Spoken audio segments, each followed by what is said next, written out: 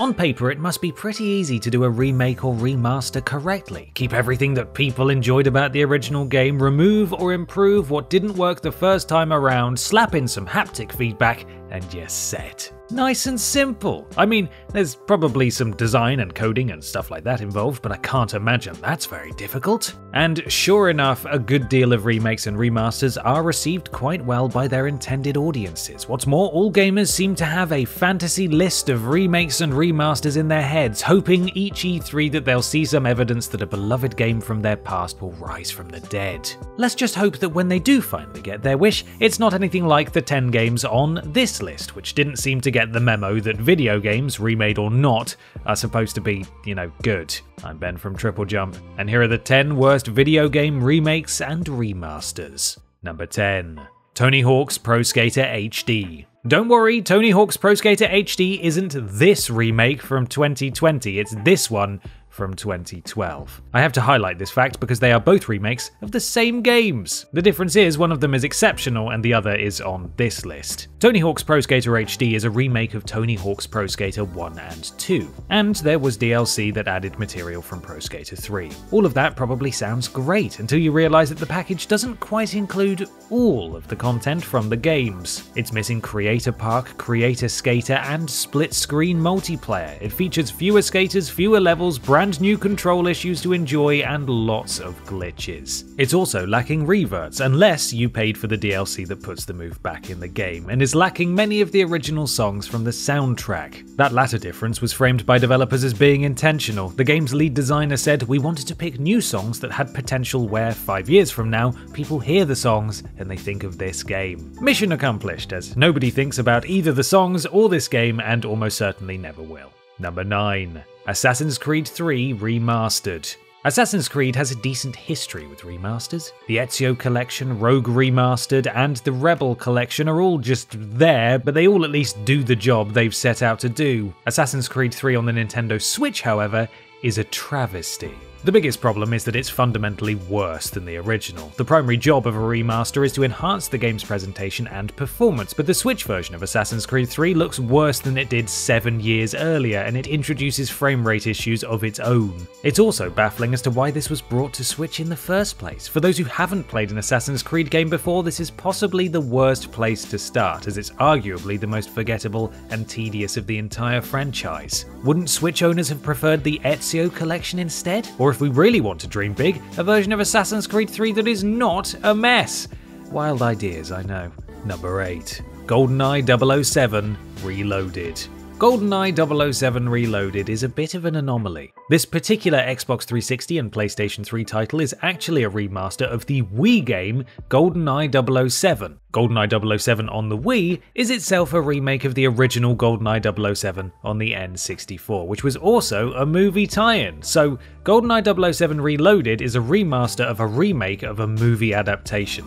Understand? It's also, if we're being technical, more of a reimagining than a remake, as it's noticeably different from the original. Do try and keep up, 007. In this version of the game, the Bond character model is based on Daniel Craig, not Pierce Brosnan. No points for guessing which of the two actors was actually in the film GoldenEye. It also deviates heavily from the original's plot and gameplay. In fact, the only way it's identifiable as a remake is that the level names are similar and the game itself has the same name. GoldenEye 007 Reloaded got lost in the shuffle when pitted against the likes of Call of Duty and Battlefield, and understandably so. On the Wii, the game wasn't exactly up against a wealth of other first-person shooters. Remastering it for other consoles only really succeeded in proving how little it had to offer. Number 7.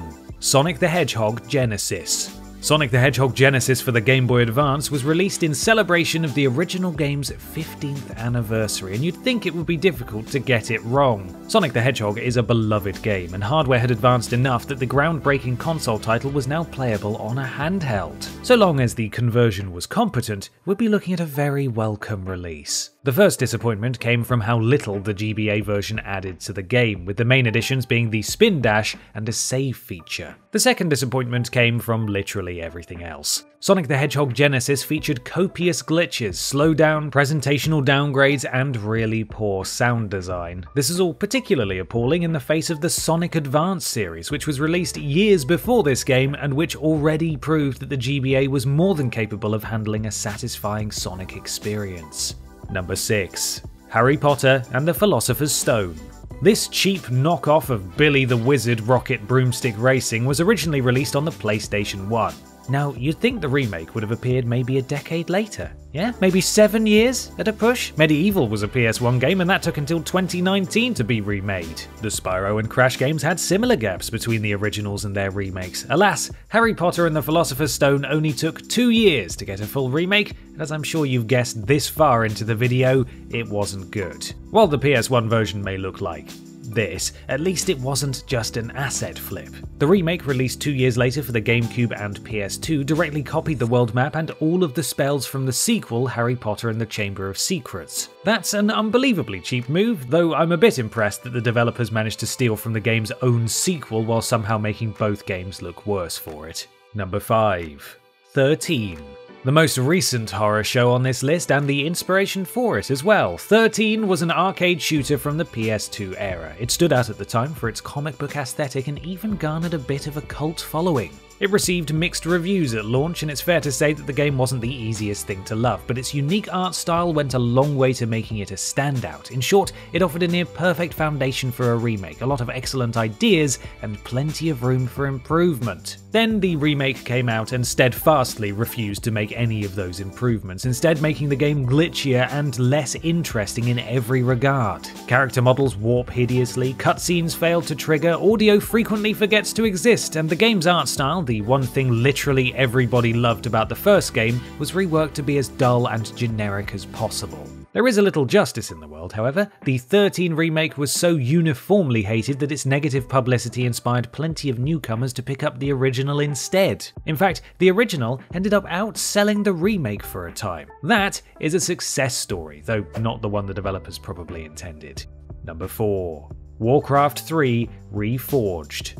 When the average gamer hears the word Warcraft, they usually assume it should be prefaced by World of. Yes, the iconic MMO has undeniably taken the limelight from its older brother, the real-time strategy series Warcraft. You've got to feel sorry for fans of Warcraft 3. They waited 18 years for an upgraded version of the game, only for Blizzard to flop this abomination of a remaster onto the table. Combine it with Blizzard's, shall we say, questionable business practices, and this kind of lackluster outcome was almost inevitable. If anything, this remaster took more away from the 2002 classic than it actually added. The once promised graphical overhauls were only half complete, making everything seem aesthetically disjointed. They even left certain cutscenes out completely. Not only did they ruin the new version, but they ruined the previous one as well. By trying to make both versions compatible with one another, they removed a bucket load of features from the original game, which naturally went down about as well as, well, removing features from a classic game to improve a bad remake.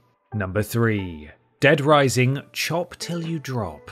In what might better be described as a demake, Dead Rising Chop Till You Drop was a recreation of the first game in the series, stripped back so that it could run on the Nintendo Wii 3 years after the original and to mediocre reviews. While the first Dead Rising is a classic and one of the best zombie games of all time, this version was one of many missteps that would go on to tarnish the series. And by that I mean every game released after the first one. Well, Case Zero was an alright time and Dead Rising 2 was campy fun, but I digress. Dead Rising Chop Till You Drop's main gimmick was the ability to aim with the Wii remote. That much was fine, but the mall was significantly smaller. The countdown clock was taken out, Frank could no longer jump, and the camera mode was eliminated. They even took out many of the survivors, but, and this does redeem it a bit, they did add zombie poodles, so, you know. Number 2. Mafia 2 Definitive Edition. Before we begin tearing into Mafia 2 Definitive Edition, I will concede that it fulfills the basic requirements of a remaster. The textures are nicer, and it's on a newer system. Frankly, if it got that bit wrong, I'd be very surprised, but credit where it's due. The problem with the 2010 game in 2020 is that it feels like a 2010 game in 2020. Quality of life issues from a decade prior that have been ironed out in later AAA games are back and stand out more than ever. A good remaster would address these wrinkles, but Mafia 2 Definitive Edition is not a good remaster. Bugs from the original release still reside in this new version, as well as a whole host of new ones. You guys see him? You guys see him? You guys see him? You guys see him? Frame rate issues, audio problems, and a wealth of technical issues make this a chore to play rather than the exciting dip back into a classic that it should have been. When the original game was released, an activist for the families of real-world mafia victims called for the game to be banned. She could have just waited a bit for the Definitive Edition, at which point nobody would have wanted to play it anyway. Number 1. Silent Hill HD Collection.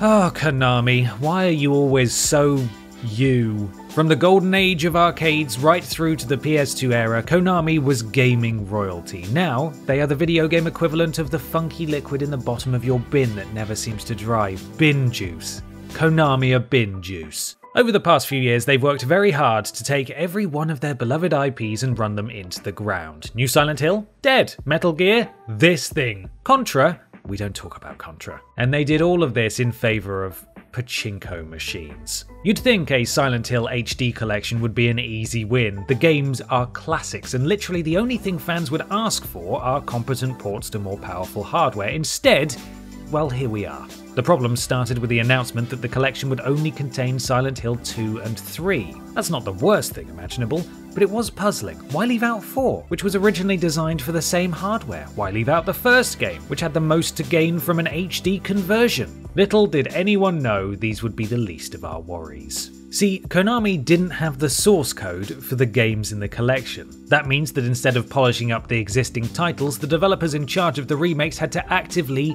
recreate them. For Hijinks games, best known prior to this for their work on 3 Karaoke Revolution Glee games, this was an impossible task. Asking a no-name developer to rebuild a large part of the games from scratch while also trying to upgrade them and fix the problems that were previously patched out of the original versions only served to frustrate the team and disappoint fans. The ultimate release was an understandably buggy mess that failed to integrate some of the game's most defining features, such as the fog, and replaced lost fonts with Comic Sans. The Silent Hill HD collection ended careers and ruined the series for an entire generation of fans. But hey, at least Konami didn't waste any precious hard drive space on that pesky source code.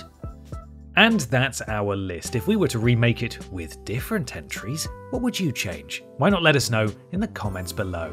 You can follow myself and TripleJump on Twitter here, and while you're at it, why not support the things you enjoy by having a look at our Patreon? Finally, don't forget to like the video, share it with your friends, and subscribe to the channel. I'm Ben from TripleJump, and thanks for watching.